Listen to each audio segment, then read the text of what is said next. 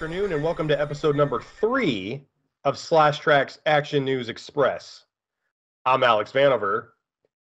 Josh LaRue, the 80s slasher librarian, is currently out on assignment in the wilderness of Alaska.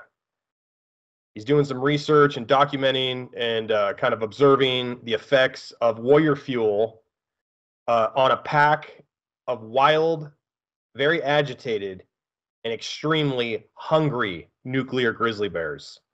I'll definitely get back to you Slashaholics in the next episode and let you know how that all works out, how his documentation turned out, how everything worked out for Josh.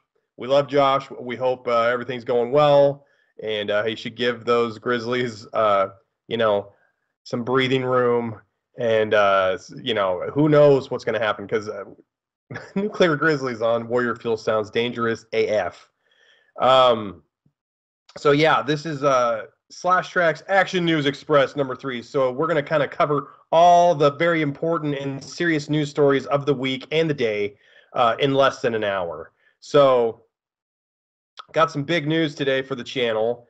Josh and I are actually starting a second channel, and it's going to be called the Slash Trax Network with Alex Vanover. So go ahead and subscribe over there. Make sure you are subscribed, and make sure you hit notifications and everything, because you don't want to miss out on all the new content that we're going to be putting out. It's going to be becoming a lot more regular and on a lot more consistent basis. We're going to have all the Slash Trax Express news episodes will be over there in the coming weeks. So there'll be new episodes.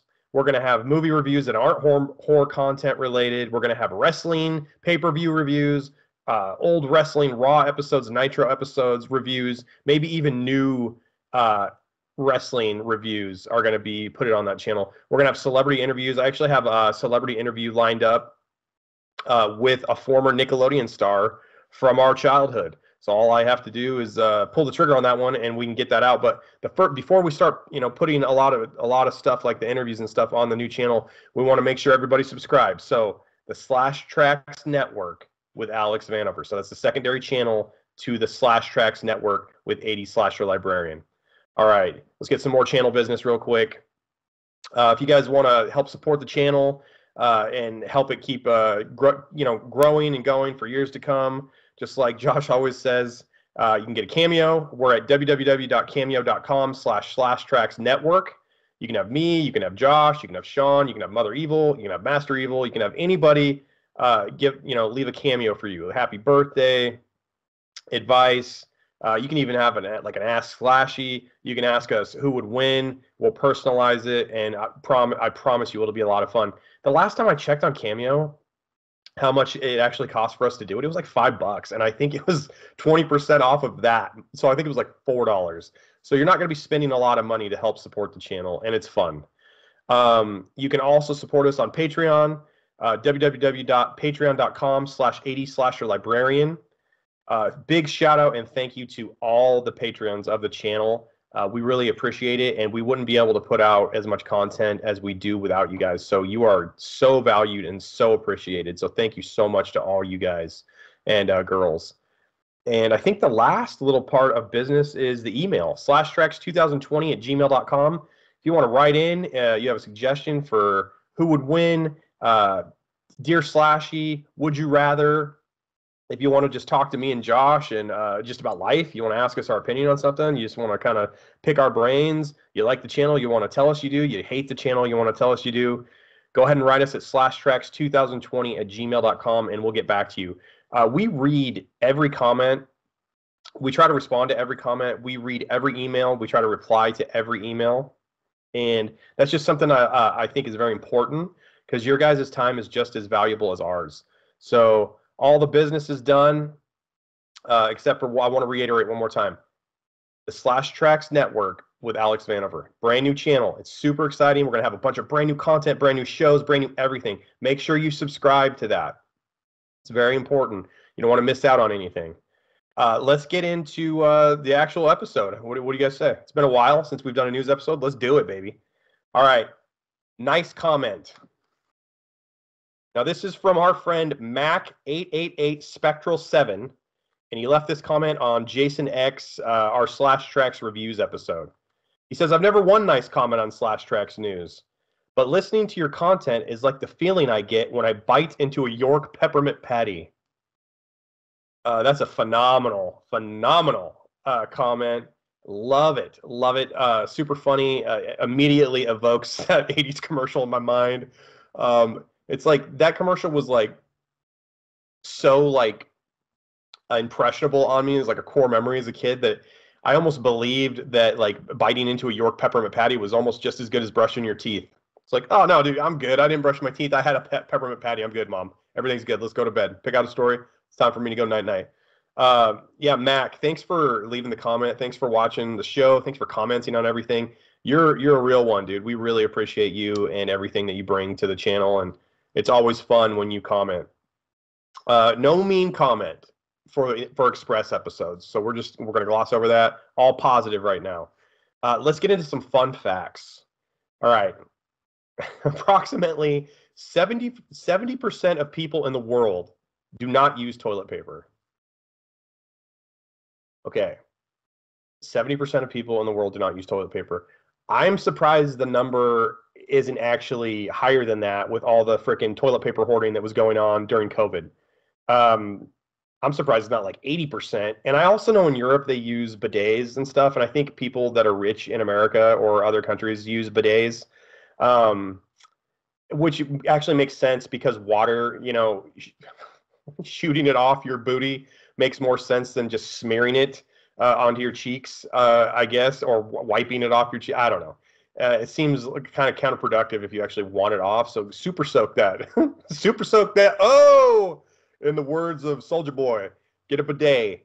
The toilet paper hoarding got so bad back during COVID that I'm surprised that a status symbol wasn't wrappers instead of having like gold and diamonds and stuff around their neck on a chain. They didn't just have like double thick rolls of toilet paper or Charmin on their chain. So I was like, oh shit, man.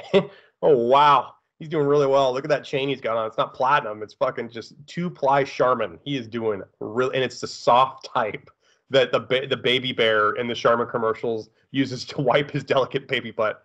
Yeah, it's a big deal. He's a super rich guy. Second fun fact and last fun fact of the episode. Now this one's ridiculous. Anatiadiphyhydra, and I just butchered the shit out of that. It's a phobia that it's the fear that somewhere, somehow, a duck is watching you. So we're just making up phobias now. We're just coming. I don't even know where that would originate. I don't know where that would even start. This is wild. Somebody out there is afraid that a duck is constantly watching them. They better not go to any ponds. They better not go to a bakery. They better not have bread in their hands at any point in their life, or bird seed, because that duck that's watching them is going to pick their moment to attack their ass. I always feel like a duck is watching me, and I got no privacy or bird seed. All right, that one, I don't know. It's ridiculous. Sports. We're going to get into sports. And we're kind of going through these fast and furious because this is the Express, baby. We're trying to get you started on your Saturday morning. We want to get you out of bed, make some coffee, start out the day with the Slash Trax Network, and then be about your business. All right. Sports. In the Mariners' 44 years of existence, they've experienced more ruptured testicles, 5 of them, than playoff appearances, 4 of them. So the Mariners have had more players rupture testicles in their franchise's existence than they've had trips to the MLB playoffs.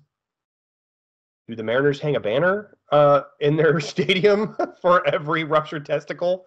It's just got a guy like doubled over in pain, just dying, holding his testicles, and it has like 5 times right there, and maybe like it's right next to King Griffey Jr.'s retired number, and Jackie Robinson's retired number, and Edgar and Ichiro's retired numbers. 5. Who's number 5 for the Mariners that retired? That retired, Dad. Oh, nobody. That's just how many times the Mariners players have ruptured their ball sack on these beloved hallowed grounds of Safeco Field. And I don't even think it's called Safeco Field anymore.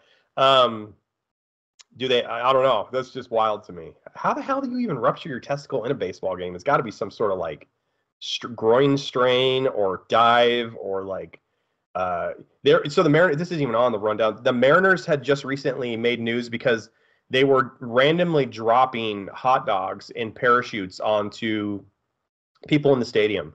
So I wonder if anybody ruptured a testicle trying to get a free hot dog during that promotional night. Yeah, definitely have to look into that. We're gonna have one of the Slash Trax interns look into that. Before I get into the second sports story, I want to give a shout out to today's sponsor. So we are sponsored today. The Corey Hotline has actually sponsored the show today. So let's take a look for a moment and see what's all about, what the Corey Hotline is all about. So Corey Feldman, Corey Haim, they have a brand new hotline. You can give them a call. Let's check it out.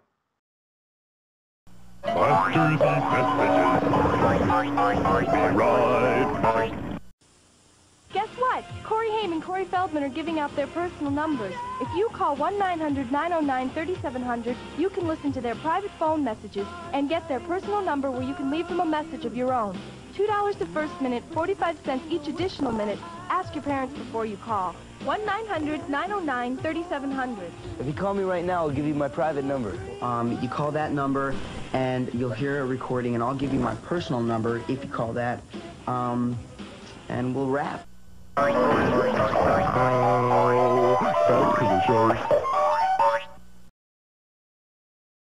Absolutely wild. Make sure that you get your parents' permission before you call 1-900-COREYS. Little Slashaholics out there.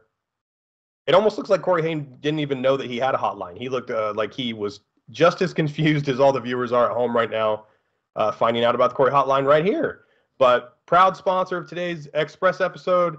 Make sure you give it a call, and always call responsibly. Don't go over your budget. I know Corey Feldman is just he is extremely personable and charismatic and all those things, but you don't want to spend all your money talking to Corey about Lost Boys 2 and Lost Boys 3. Don't do it. And if he starts to get into his music career, you might want to hang up. All right, that's today's sponsor. Second sports story of the episode. Rickey Henderson, Hall of Fame outfielder, Rickey Henderson, probably the greatest leadoff hitter in the history of baseball. One time, Rickey Henderson once went 0 for 0, and in that same game, he went 0 for 0. He had 5 stolen bases, and he scored 4 runs. He didn't even technically have an at-bat, and he had 5 stolen bases and 4 runs scored. So he had to have got on base 5 times, at least, minimum. So all walks, I'm guessing, or beanballs, but you probably didn't get beaned 5 times. You probably got walked 5 times. That is an incredible stat.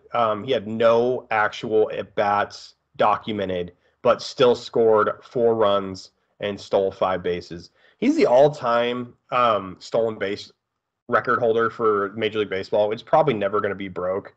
And he's also the all-time, I think he's the all-time runs leader. He scored more runs than anybody else in the Major League history. He also has 3,000 hits, and I think he might have more leadoff home runs than anybody else in their career.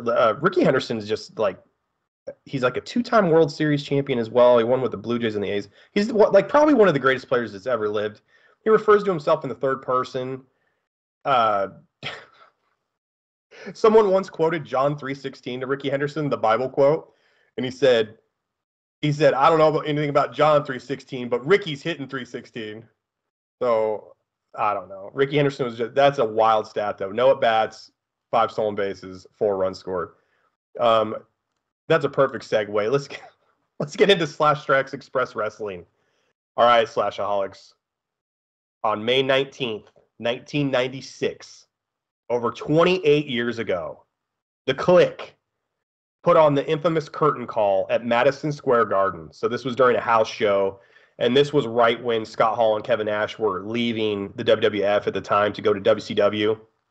And they broke kayfabe, they broke character, and him and Triple H and Scott Hall and Kevin Nash and the whole Clique all decided, 2 were baby faces, 2 were heels. They all decided to hug and kiss and hold hands and sing Kumbaya in the middle of Madison Square Garden.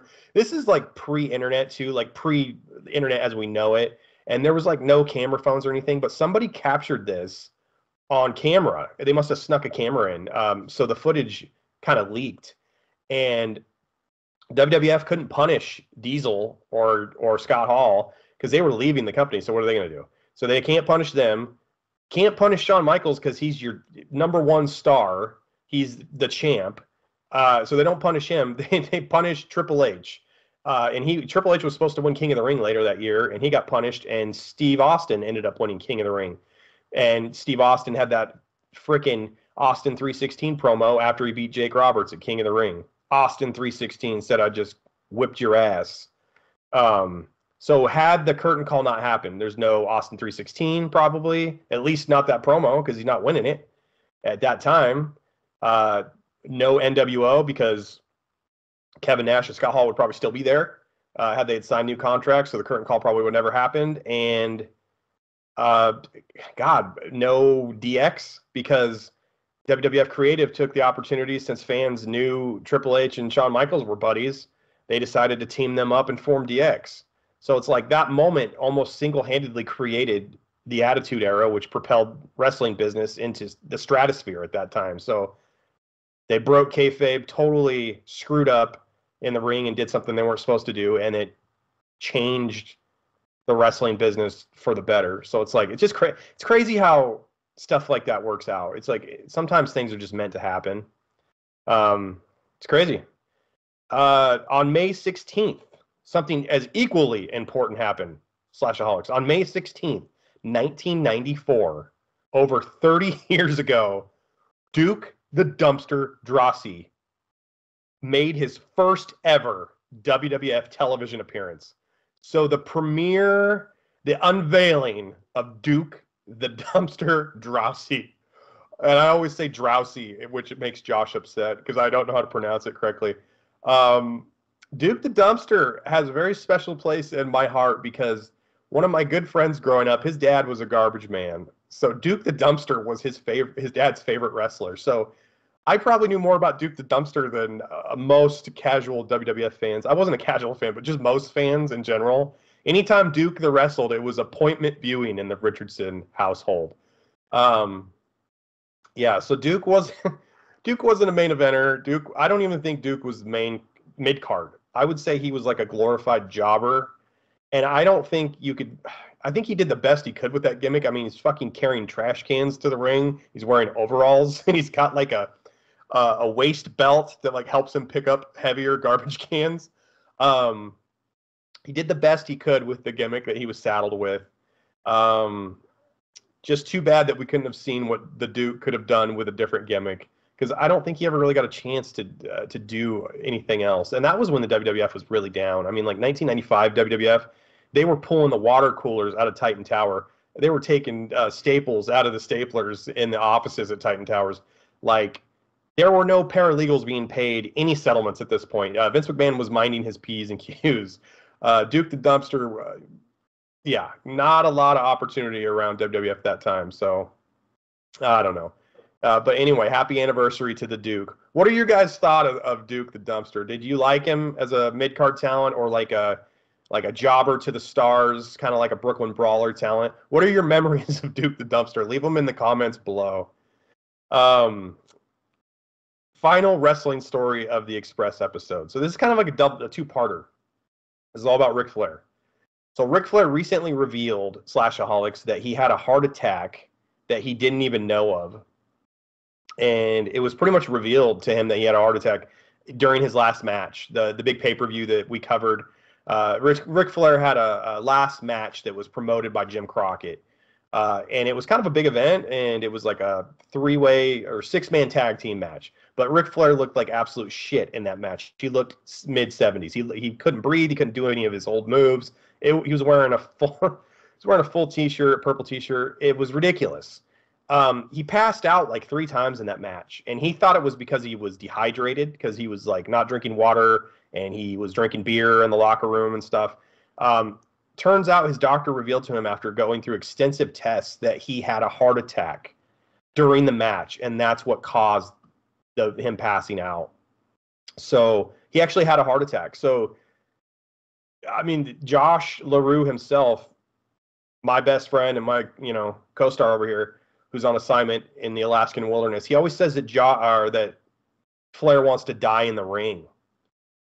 We came real close to actually dying in the ring. It's really scary. So that just, for me, it's like you can never let Ric Flair ever go in the ring again in any kind of capacity.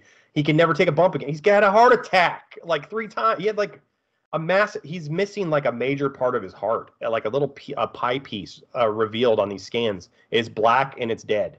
So he doesn't even have his full use of his heart. That's done. It's a wrap. You are a manager from now on. And I'm not even sure you can do that, Slashaholics, because the other story is Ric Flair recently was kicked out of a pizza place in Florida called Paisanos. He got into an argument with one of the managers at their pizza restaurant because they were apparently taking too long in the bathroom. And Ric Flair made a stink about it while the guy was in the bathroom making a stink of his own. And apparently Ric Flair needed in to use the bathroom. I don't know what the exact details of it were, but the bar eventually cut Ric Flair off because of this. He was causing a scene.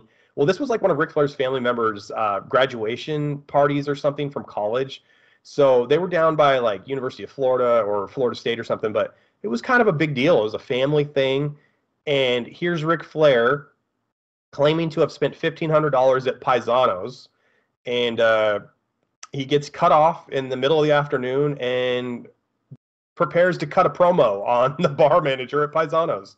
And there's actually a clip online. There's a YouTube video. You can find it really easily. Just say Ric Flair kicked out of pizza place. Look it up and see the interaction. Ric Flair is offering the waitress $1,000 to call this manager a dickhead. He's offering, like one guy at the counter wants to fight Ric Flair because he's like, I don't work here. I don't give a shit. Like, I'll fight you right now. Let's go outside in the parking lot. And the video kind of cuts after that. But apparently Ric Flair issued an apology, said that he was out of line. He shouldn't have reacted like that. But it just seems to me, Slashaholics, that Ric Flair is constantly, when he's in a situation where he's not revered or the center of attention in a positive way, he reacts like a child. And it seems like he always takes the low road. He never takes the high road. Part of his whole shtick is that he's the nature boy and he's wheeling and dealing and kiss stealing and all this stuff he does. But at a certain point, the act gets old. And I just wish he'd be a little more gracious and a little bit more of a human being in these interactions. I don't know if he's getting scared that, like if he's scared that he's getting close to death or something because of his health and his age and stuff. Maybe he just doesn't care anymore. I don't know what's going on. What do you guys think? What do the Slashaholics think?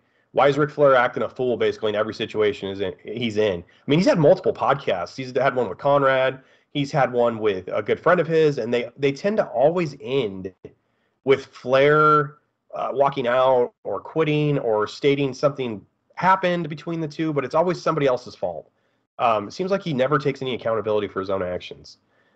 Just, you hate to see it because Ric Flair has such a great history in the business of wrestling, and you want to see your heroes kind of act differently or behave differently, and I don't know. He just loves his kamikazes. I don't know what to tell you.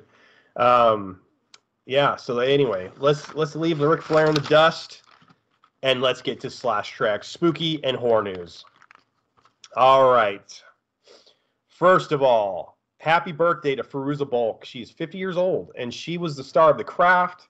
She was in The Waterboy, and she was in one of my favorite movies of all time, Return to Oz. And I am like one of the few people in the world that you would ask, what's your favorite Wizard of Oz movie? And I would say Return to Oz. It's the first Oz movie I ever saw. Excuse me. It's the first one I ever saw as a kid. My first time ever being introduced to the term TikTok. So TikTok was definitely not this social media app. It was the Royal Army of Oz. And TikTok was a badass. You just had to make sure he was wound up, get his thinking all wound up, make sure his movements wound up, because he can kick some ass. All he needs is a lunch pail from the lunch pail tree. He can whip some wheelers' asses. Return to Oz is probably, it's considered a kid's movie, but I would, if you go back and watch it, it's like a horror movie. It's like a spooky movie. Disney released this thing in the mid-'80s, and it was a colossal bomb. But it's now a cult classic. And if you would have asked like 6-year-old Alex if it was a bomb, I would have laughed in your face. I love that movie. I still love that movie. I got lucky and I found a copy of it at FYE years ago. and I never found another one. What I really want, though, is a VHS copy, but those are really expensive. What are your guys' thoughts of Return to Oz? Horror movie, kids movie, good movie? Do you enjoy it? But anyway, happy birthday to Fruza Balk. She knocked it out of the park in basically any movie she was in. She's a great actress. I would love to see her do more stuff. She hasn't really been in a lot of stuff lately, but always really enjoyed Fruza Balk, and I still do. So happy birthday. On May 2nd, 1987, over 37 years ago, Creepshow 2 was released in theaters. Now, Creepshow 2 is a lot like Return to Oz for me. It's one of the first movies I remember watching as a kid with my dad and my brother, and maybe even my mom. We used to rent horror movies every once in a while. Like when my mom wasn't going through like a religious phase or something where she was like, everything's the devil, like The Mom and The Waterboy. We would rent horror movies every once in a while. And I remember Creepshow 2 being one of those movies that we'd like go to the video store and it was like 5 movies, $5, 5 days. And that was always one of the ones I'd rotate in. I absolutely love Old Chief Woodenhead. I love that opening scene, the opening segment. There's like 3 parts to that film. I love that one. I love The Raft. And I even like the Hitchhiker one. But The Raft stands out to me because we used to go fishing all the time. I grew up in like a small coastal town in Oregon. So we went to a lot of lakes and we went to the ocean and stuff. And you'd always see those rafts out in the middle of lakes. And my mind would go to like, what would I do if I was stuck on a raft and there was a lake monster that wanted to eat my ass? Such a great movie, super underrated. Not really as revered as the first Creepshow. And I enjoy the first Creepshow. It's really well done. But for my money, Creepshow 2 is where it's at. And I believe right now it's free on Tubi. I think you can watch it for free on Tubi. I think you can also watch it on YouTube as well. But check out those apps if you guys don't want to spend any money, and you can have a good time watching it today. So check it out, Creepshow 2. Big ups to everybody that made that film. I love that. Made my childhood so much better. Last horror story of the Express episode. Heather Langenkamp is officially down for another Nightmare on Elm Street comeback. So she's not signed or anything, but she has said, I am down to do this. And this is her quote. God, yes. I mean, of course. She's a great character. And she's referring to Nancy Thompson. How could you say no? I just need somebody to get that off the ground, especially considering Nightmare on Elm Street Part 7, Wes Craven's New Nightmare. I do think there's a lot of really great opportunities for new and excellent battles still to come. So, we've talked about this in the past. We've discussed it at length. But she's officially saying, Slashaholics, like she wants to do another Nightmare on Elm Street movie. And I'm all for it. Josh is all for it. The Craven estate is currently taking, bids and pitches for new Nightmare content to be made. And I don't know what's the holdup. I mean, you're not making any money by just setting on this. Robert Englund's not getting any younger. Heather Langenkamp's not getting any younger. I feel like it's a perfect opportunity to do either a direct sequel to the first 1984 classic Nightmare on Elm Street, or to go the route of what they did with Halloween, what Blumhouse did, and have Heather Langenkamp, well, actually, it's the same idea, I guess. The sequel would be her preparing and having never let go of what happened from the first film. That you'd have an older Freddy, it would make sense. Or you could somehow maybe have it be a sequel to the original 6. And Nancy Thompson, something triggers Freddy back in her life. Maybe he's haunting her grandchild or something, and she has to fight Freddy one last time. I mean, I have no idea. It's literally limitless. You can come up with any idea you want. And I would go watch it. And also, it could be a good opportunity to pass the baton after. I mean, Robert Englund states his last film. He somehow Freddy's entity or his essence could be passed on to someone else, and they could take on, introduce a new evil character, and they could take on the Freddy Krueger powers, and then you could continue the original 6 movies that way. There's a lot of different things you can do. Just don't discount what came before, and you'll be all right. Never discredit what happened before. Fans hate that shit. If nothing matters, like if parts 2 through 6 don't matter, or if none of the movies that matter before, then nothing matters, right? It's like, why care? It's like, it's just all made up, whatever.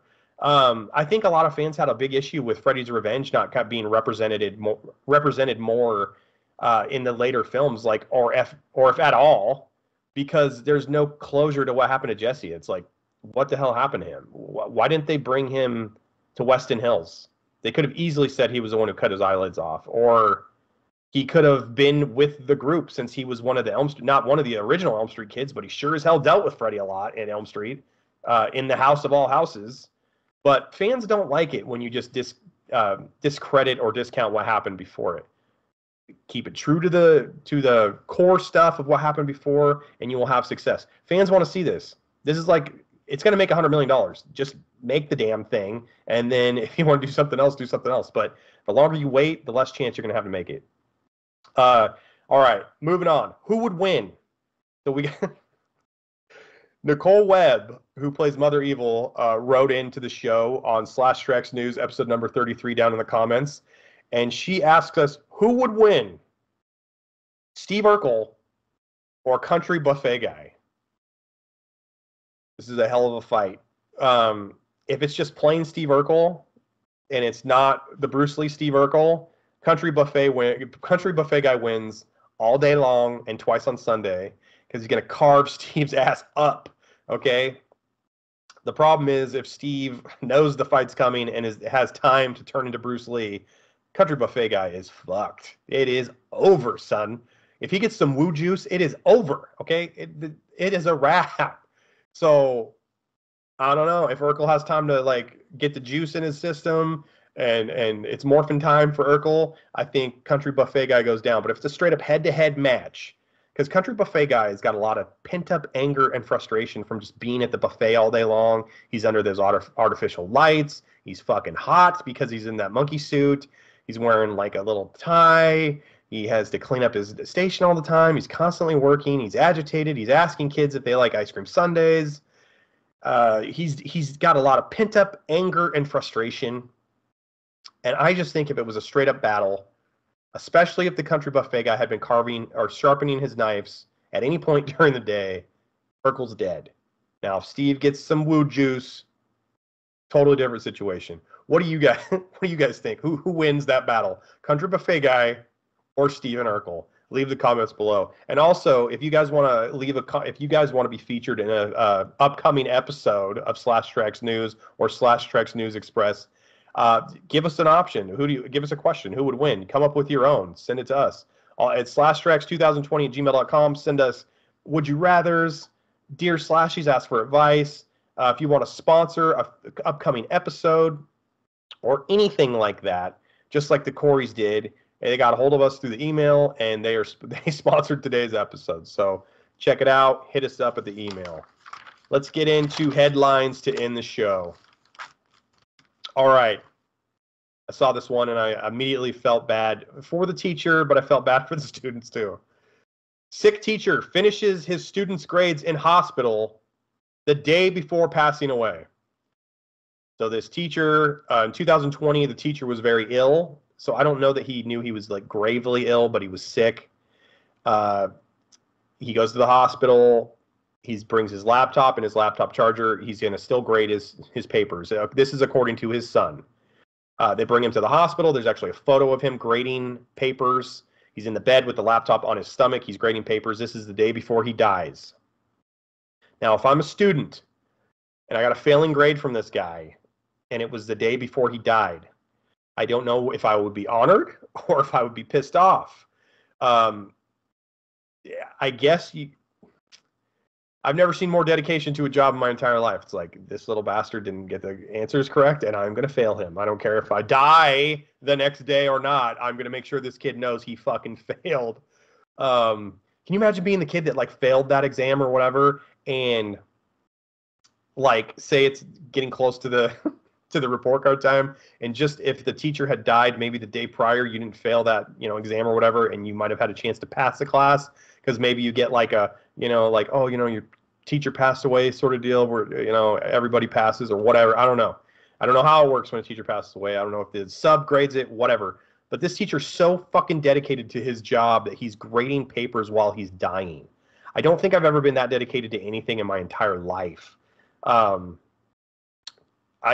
Trax hero of the day, I guess. Teacher that dies while grading papers the day before his actual, who's still grading papers till his death.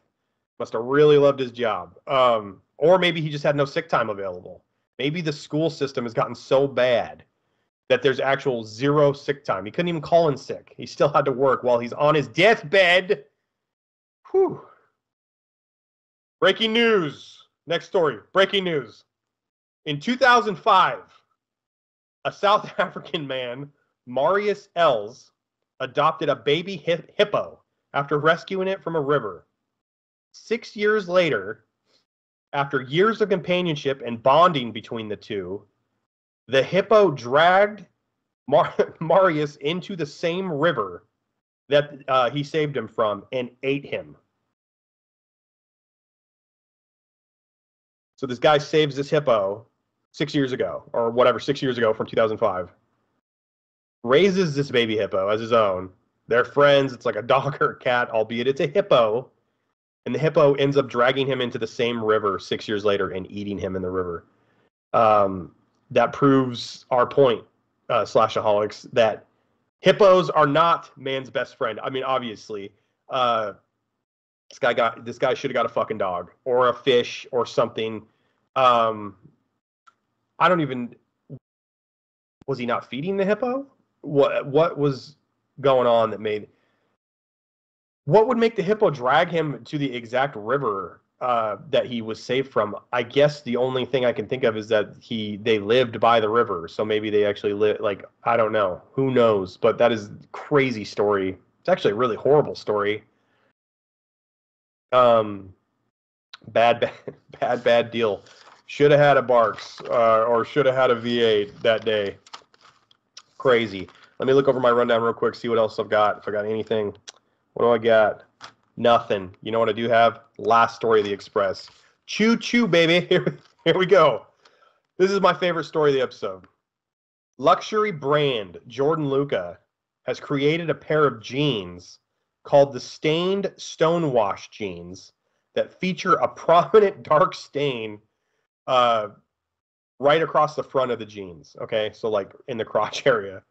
The jeans quickly sold out, even after, even though they had a hefty price tag.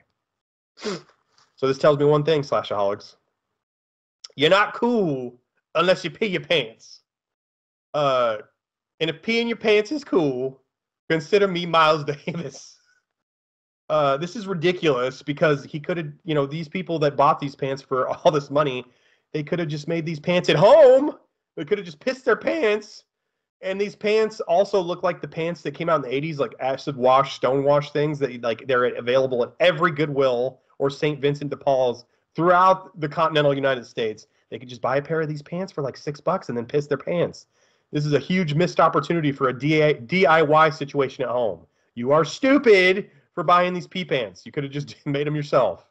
And that is the end of Slash Trax Express episode number 3. Thanks everybody for sticking with me. Thanks everybody for watching. Make sure you email us at slashtrax2020@gmail.com. Hit up the Patreon, hit up the Cameo, and make sure you subscribe to the new channel, Slash Trax Network with Alex Vanover. A lot of new content coming out. All the Express episodes going forward are going to be on that channel. We're going to have wrestling reviews. We're going to have non-horror movie reviews, non-horror acting, celebrity interviews. We're going to have just a bunch of fun stuff. So I want you guys to check that out. Make sure you subscribe so you don't miss out on any of it. And I want you guys to all have a good night and a pleasant tomorrow. And mahalo, dogs. You got me mad now.